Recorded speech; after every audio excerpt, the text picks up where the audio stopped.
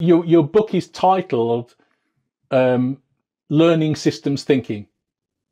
So why does that matter? Why should we learn that? So one, it's titled Learning Systems Thinking because O'Reilly is better at naming books than I am. That wasn't the original title. I'm What was the happy with original that. title? Mind Shift, Okay. which they were like, that's not, no one's going to know what that means. Yeah. But in part because, the book came out of both the pain and the bullshit. Like my editor said, you need to put it in the book, but then they wouldn't let me write bullshit. They put like the growlix to get rid Yeah. of it, right? But that, like most of us, right, I had been part of digital transformations, a part of the incredible amount of change we've experienced in the last 20 years. And yet the I call it hitting the iceberg, right? The digital transformation and then just the chaos that happens. And these patterns are so consistent that it's almost painful. And so I started to become really interested in why. Why are we struggling so much with change? Which is why I love your shirt today. It's the perfect shirt. Why are we struggling so much with it? And so the book really came out of trying to both describe the challenges that were really holding us back, but instead of just complaining and complaining about them, which is the thing I was doing for a while, just yelling at the tidal wave of drama, I tried to talk about what works. So what helps us when building modern systems, changing the way that we think and approach and communicate and code, what actually helps us and what's holding us back. And Hmm. so that's where the idea for the book came. And then O'Reilly actually asked me, someone had said, "Oh, Diana's working on a book." And they said, "Well, we'd like to see the proposal." Well, it's not, there's no code in the book that will not make everyone happy. And they did, and they were terrific. They were so good to work with. Yeah. Um, Nice and folks at O'Reilly. Yeah. yeah, I really, and I got the people that specifically were part of the team that worked with me. It was a great fit all the way along. Yeah. Yeah.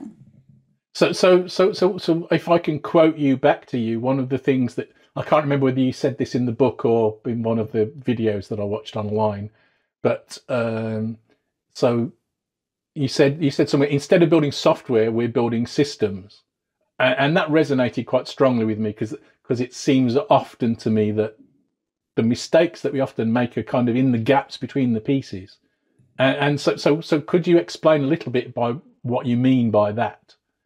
So Sure. Yeah. So, and it's both. It's so from the system science point of view, the one of the most important things about systems and systems design is that relationships produce effect.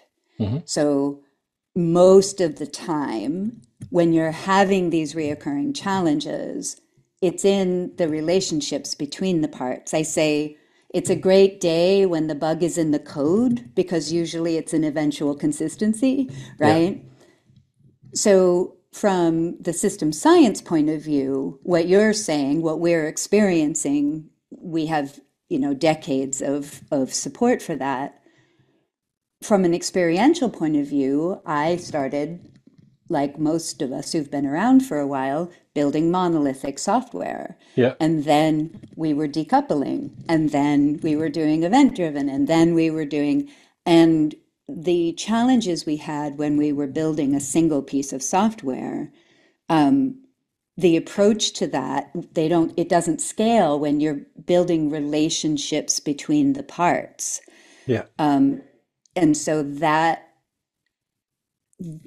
that's how those two things came together. My own experience of what was working and what wasn't working for us as we were building software, and then the fact that it's not in systems, it's the relationships between the parts. That's where we look to both improve and to change systems. So that was my experience too.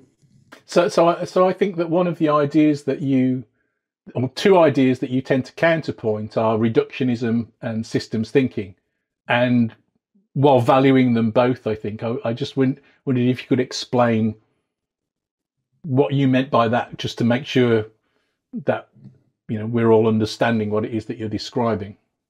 Yeah, and it's very it's such a challenge. It's been a challenge for me to find the language because what I mean by what I call linear thinking, reductionism, it's so familiar to us and it's so what we've been taught that we think of it as thinking, like that's thinking. So sometimes it's sort of explaining water when we're fish.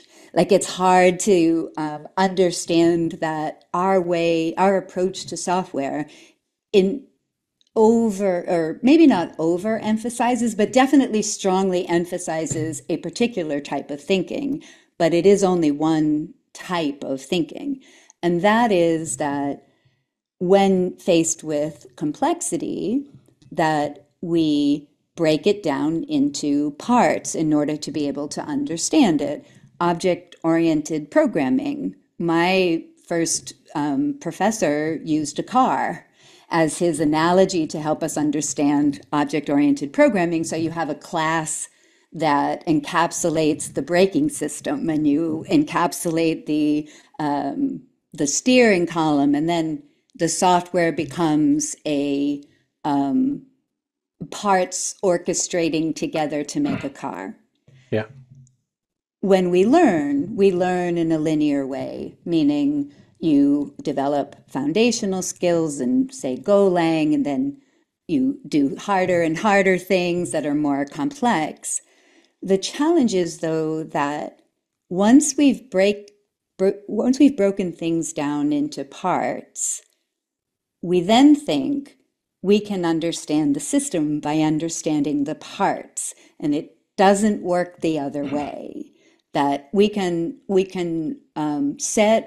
create boundaries in a system. We can understand particular patterns and ignore other patterns. We can frame the way we're looking at it, but we don't actually understand how relationships produce effect, right? Because like you and I said, most of the juicy bits, most of what we really need to know is happening in between them. Yeah. And so systems, it's about when you have two parts. So let's say two pieces of software that communicate, say, via an API, they share information. Same with two teams.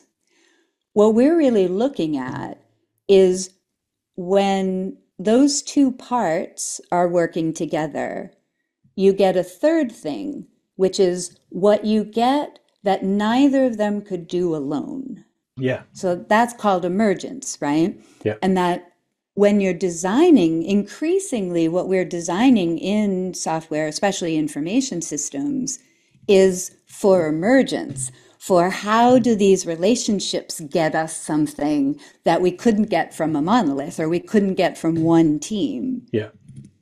And that's where systems thinking comes in, because reductionism or linear thinking helps us to sort of try and gain control over one piece of it, but it doesn't help us solve systemic challenges. This clip was taken from my podcast, The Engineering Room with Dave Farley, a monthly podcast with some of the brightest minds in software engineering. You can find full episodes on all your favourite podcast platforms, including Spotify, Apple Podcasts and Amazon Music. Your support helps us to bring you these regular episodes, so please leave your positive review on your preferred podcast platform to help us to continue to grow and bring you great guests and their insights. Thank you very much for listening.